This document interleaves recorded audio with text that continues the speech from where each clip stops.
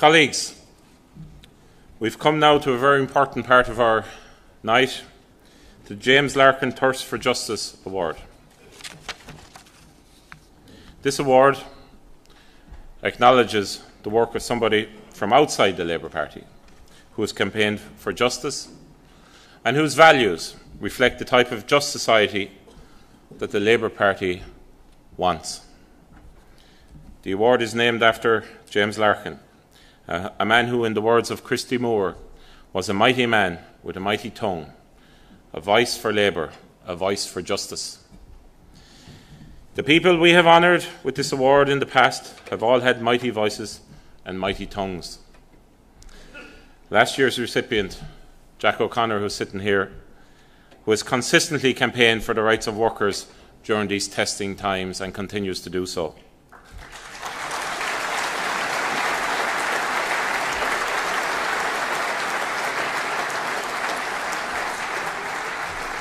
Or the posthumous award to Susie Long, whose campaign for better health services and cancer treatment continues to this day, over 6 years after her death. We have also honoured those who have highlighted causes of abuse and the rights of victims. Both Colm O'Gorman and Mary Raftery were previous recipients. It is in this tradition, colleagues, it is in this tradition that we are making this very special award tonight.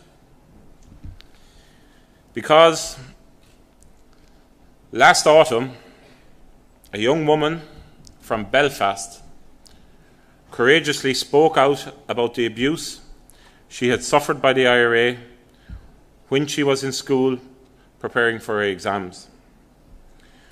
She recounted the cruel kangaroo court where her abuser denied the allegations and how she had justice denied.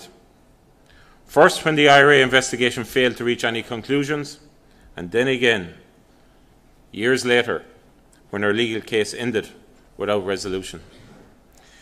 She spoke of the trauma she had experienced since and the devastating effect it has had on her life, not least having to see her abuser live and work in the community.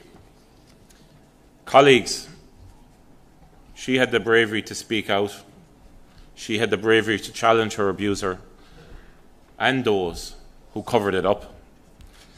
She has also been to the fore in encouraging others and other victims to have the courage to come forward, tell their story, and seek justice, which they truly deserve.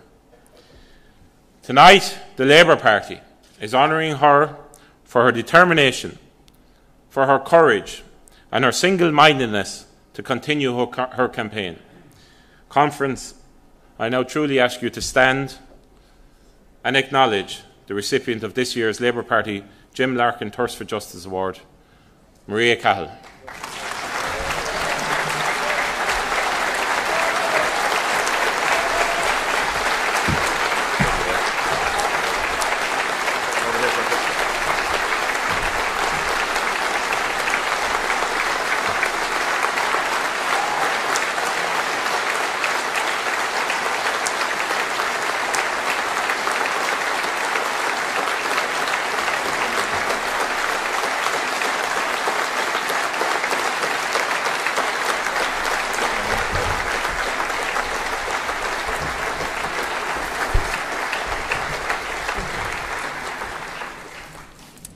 Thank you so much.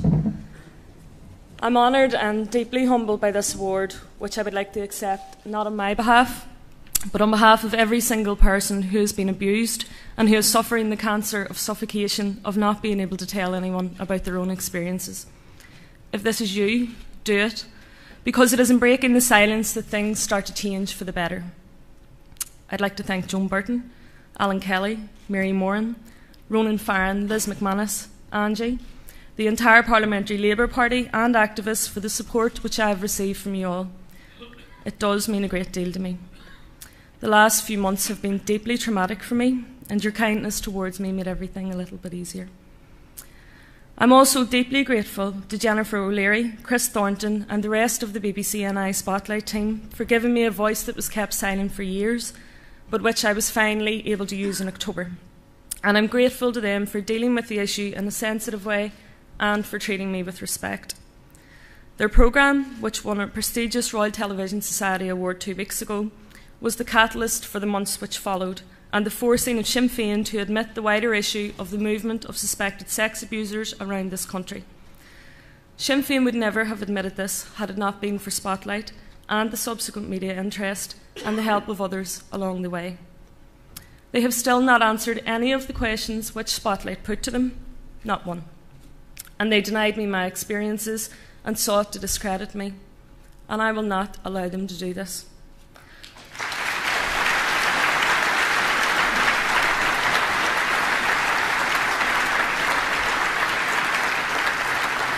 I suffered horrendous treatment at the hands of the IRA and Sinn Féin, and I'm entitled to speak out about what happened to me. And I will not be silenced because it is politically inconvenient for some.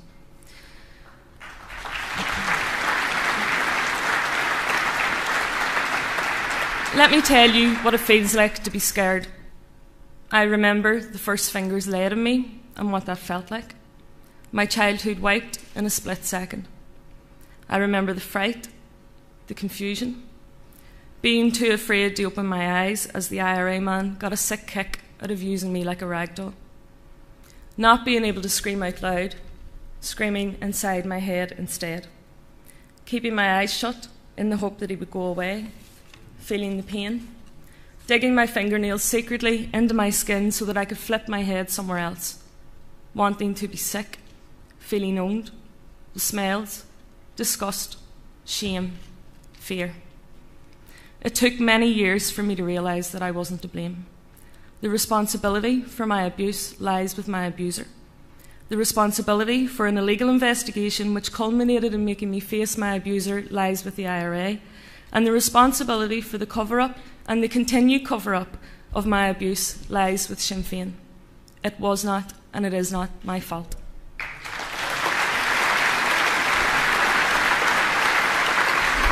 And these are messages which I still need to hear at times, and I'm so grateful to my family, to my cousin Ailish O'Hanlon, to the Sunday Independent and Diane Harris, Regina Doherty, Micheal Martin, Andy Enda Kenny also, and the many, many well-wishers who have helped me along the way.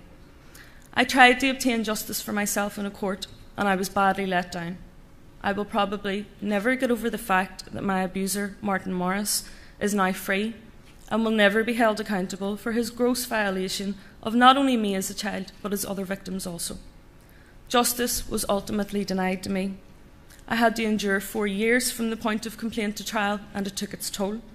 Then, when I waived my lifetime right to anonymity to tell my experiences, I was subject to some of the most vile abuse imaginable, in an effort to frighten me into silence. Every aspect of my life was scrutinised, from my weight to my dress. I was told that I deserved to be raped, that I was a lying psycho bitch, an evil woman, that I enticed my rapist with my virginity and was involved in a clandestine affair.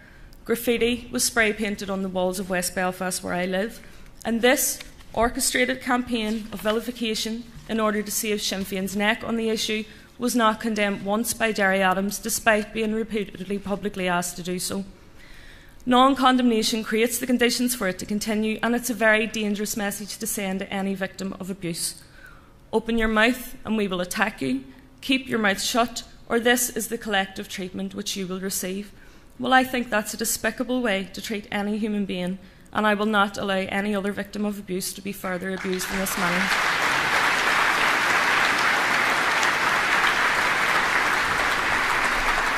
But my journey isn't over. I will continue to do everything in my power to help highlight this situation and to try and protect children from further harm.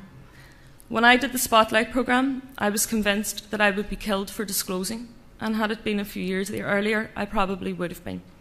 And in many ways, the public nature of my case has afforded me some form of protection.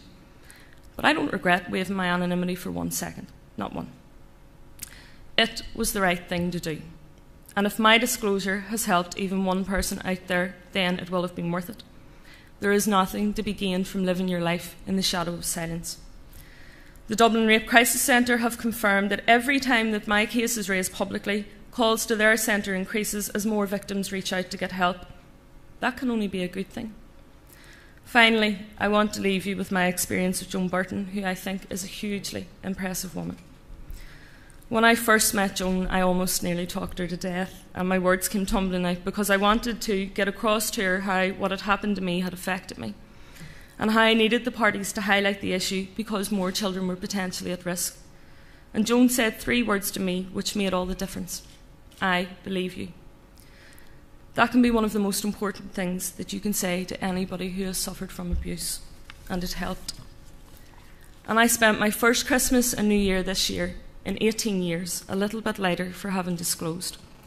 On New Year's Eve, for the first time in a long time, I felt settled. And I received a very deeply touching and thoughtful message from Antonistia, telling me that she was thinking of me and she wished me a peaceful New Year. And I could never put into words to Joan Burton just how much that meant. And these are the things which people don't see away from the cameras.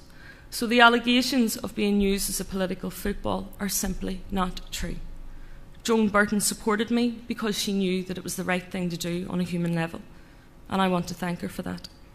And during the Dáil debate, she directly addressed me while speaking to Gerry Adams.